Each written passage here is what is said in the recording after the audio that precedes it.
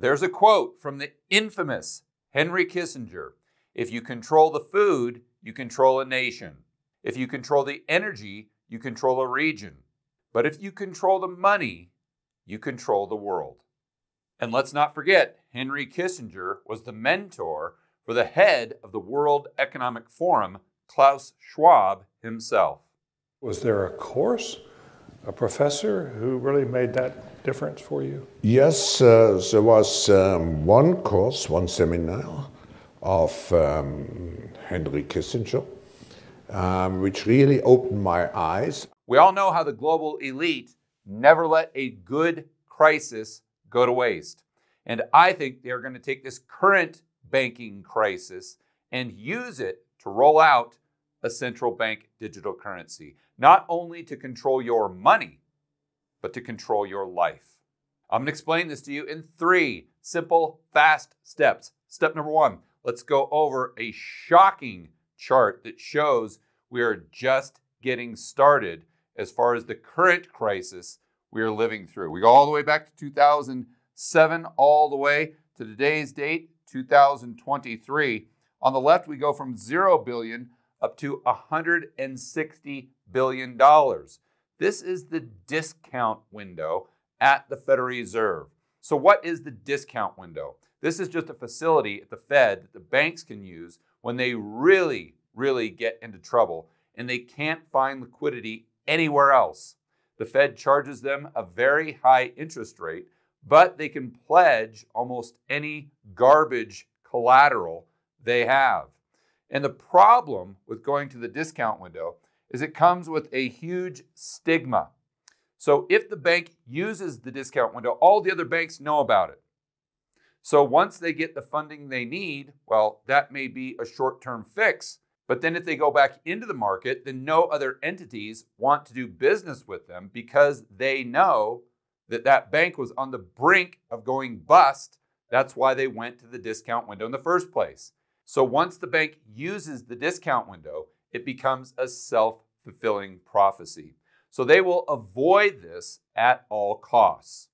Okay, why does this matter? Let's go right back to the GFC, and we can see how much the discount window was being utilized back then, to the tune of about $120 billion. Okay, let's give another comparison. We see during the cerveza sickness, it was used about $55 or $60 billion. But just the other day, it went all the way up to almost $160 billion. Approximately $40 billion more than we saw during the GFC. And if we're to use this chart as a proxy for the health of the overall banking system, right now, you would assume it's on life support. And trust me, if I know this, Klaus Schwab, the World Economic Forum, the IMF, the central planners and authoritarians that want to control your life know this as well. And they're just sitting back in the shadows, just waiting for that next good crisis to play out. Step number 2. Now, I know a lot of you have seen the problems these banks have been having in the news. Silicon Valley Bank went bust. Shares in Credit Suisse plunged to a record low. Deutsche Bank tumbling this morning in European trading. And you've said to yourself, well, this thing is most likely in the rear view mirror. The Fed, the central planners, authoritarians, they solved the problem. Not even close. In my opinion, we are only in inning 2 of this crisis. We've got a long way to go. Let me tell you what I'm referring to. Let's go to a chart going all the way back to 1980 to today's date. On the left, we go from, we'll say from 0% up to 3% and then down to negative 3%. So this chart is the 10-year Treasury yield minus the 2-year Treasury yield. And most of you know that in a healthy economy, when things are going well, the interest rate on a 10-year Treasury should be higher than a 2-year. But what we have seen recently is an inversion where the 10-year yield goes below the 2-year. So when the 2-year yield is higher than the 10-year, then the line on the chart would go negative. But what I want you to really focus on are the times of recession. We'll call it when the stuff hits the fan. That's a technical term, just so you know.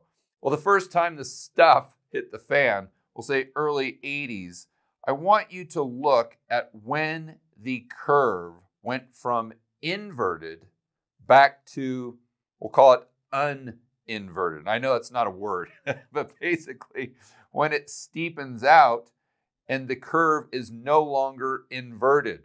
So editor, go ahead and throw this up or highlight this, please. This was right at the beginning of the recession. Now we fast forward to 1990, and then we look at 2001, we look at the GFC, and we look at the cerveza sickness, and you'll notice that curve became uninverted just before the recession, depression, black swan, financial crisis, whatever you want to call it. I prefer when the stuff hits the fan, or when the stuff hit the fan in the past. So the question becomes, okay, well, where are we now? All right. Well, you can see that recently the curve has inverted. And when I say recently, I mean about 9 months ago. But what we've seen over the past month or few weeks is that the curve is starting to steepen. And it's steepening in a very bad way.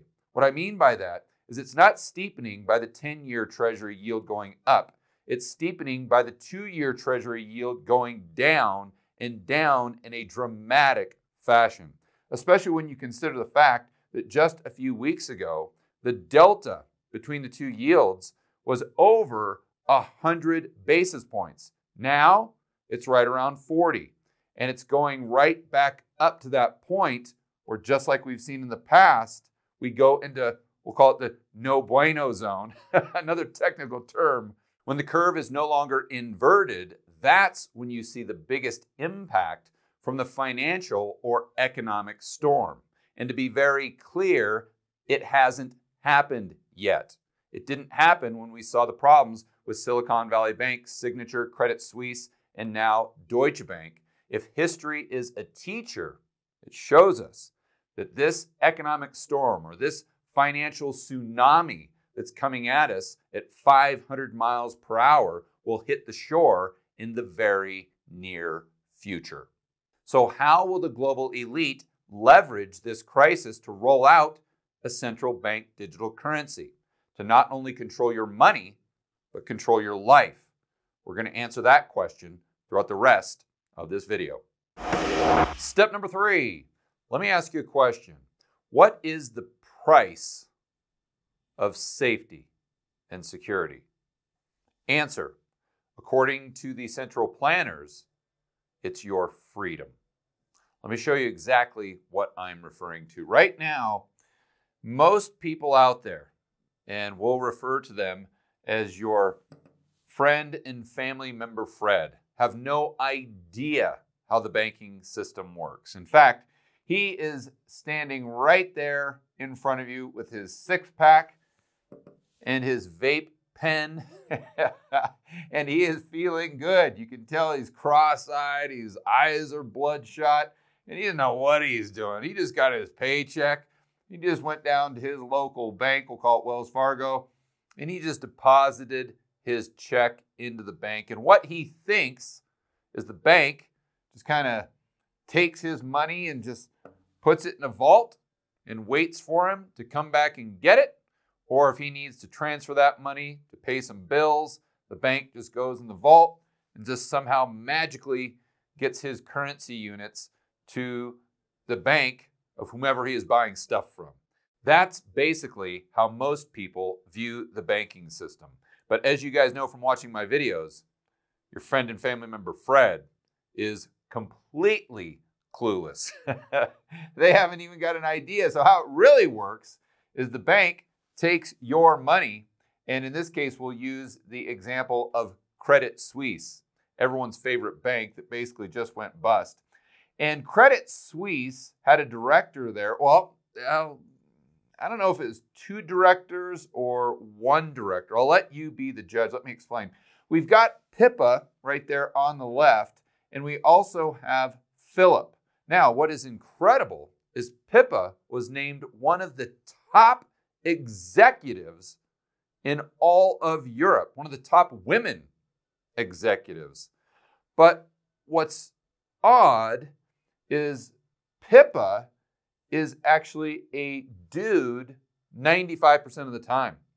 See, Pippa and Philip are one human being, although every morning they wake up and have to make a very important decision.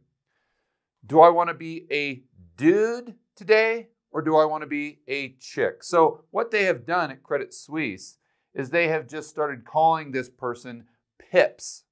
So Pips takes your money and then allocates it to things that they deem appropriate to try to make a profit.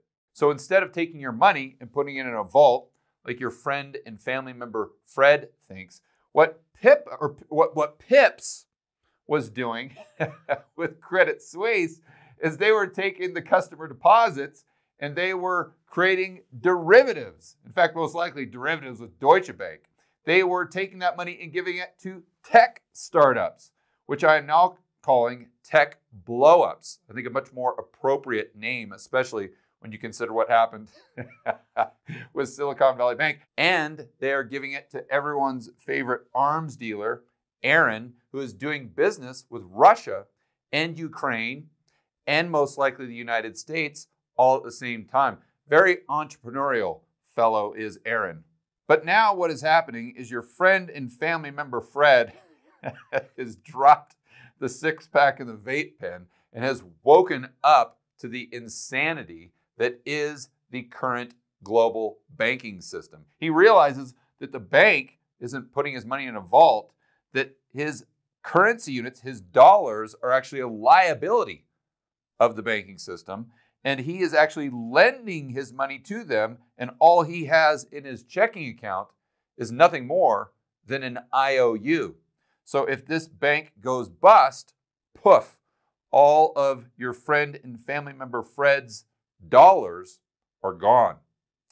But insert everyone's favorite evil James Bond villain, Klaus Schwab, the real life James Bond villain. And he says, listen, friend and family member Fred, don't you worry. See, we global elite central planners and authoritarians have a solution to your problem. See, right now you look at the banking system, you're saying, boy, it's very fragile here, this fractional reserve stuff. This doesn't even make sense. Why would I put my hard-earned money with a bank that can go bust?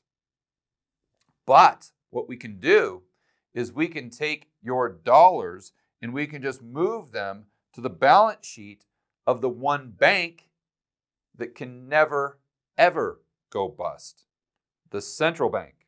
Or in the case of the United States, that would be the Federal Reserve. So of course your friend and family member Fred thinks this is a great idea because he can go back to drinking his beer, smoking his vape pen, and he doesn't have to worry about his bank going bust. But what he doesn't realize is the price he has paid for that little bit of safety, a little bit of security, is his freedom and his privacy. Let me explain further. Most of you know with Silicon Valley Bank and Signature Bank, the depositors were bailed out, even if their deposit account was over the FDIC limit of $250,000. So implicitly, what Janet Yellen did is said, okay, from now on, we are going to insure 100% of the deposits. But wait a minute. There's $18 trillion roughly in deposits right now with the commercial banking system. And the FDIC, as an example, probably has $150 billion. Now, they basically have zero because they had to bail out Signature and Silicon Valley Bank. So how does that math work? Answer, it doesn't. And we've all heard how the mainstream media has talked about the depositors being insured moving forward. Regulators came in and said that depositors would be made whole regardless of how much money they have. Depositors should assume that their deposits are safe. The only way to do that is to take those deposit liabilities, move them from the commercial banking system over to the Federal Reserve. And I know a lot of you right now are probably saying, okay, George, I get it. What's the big deal? Because once the individuals in the real economy, the entities, the businesses, the corporation, once they have an account at the Fed, that is a central bank digital currency. You see, there's a lot of confusion out there. Most people think that a central bank digital currency is this some other form of dollar. We'll call it Fed coin, and it's going to be competing with the dollars. And you have a choice. You can either use Fed coin or you can use dollars. This isn't the way it works. All a central bank currency is a dollar that is a direct liability of the Federal Reserve. So if your dollars go from being a liability of Wells Fargo, Chase, Bank of America, to a liability of the Fed, you, my friend, are now spending a central bank digital currency. In other words, money that can be tracked and money that is programmable. Dollars that are straight out of Orwell's 1984.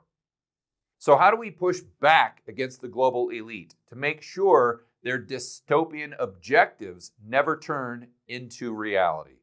So here's the good news. The Federal Reserve themselves admits that currently it is illegal for them to do business with individuals in the real economy, meaning that right now, as we speak, a central bank digital currency is illegal. Now, we have seen initiatives from politicians like Ron DeSantis and Ted Cruz to push back against a CBDC, but what they need to realize is this law is already on the books. So if we, the people, remain hyper vigilant to make sure they're not changing this law or breaking this law, the Klaus Schwab types will have a very difficult time implementing their Orwellian plan to control your money and to control your life while this crisis of 2023 plays out. For more content that'll help you build wealth and thrive in a world of out-of-control central banks and big governments, check out this playlist right here, and I will see you on the next video.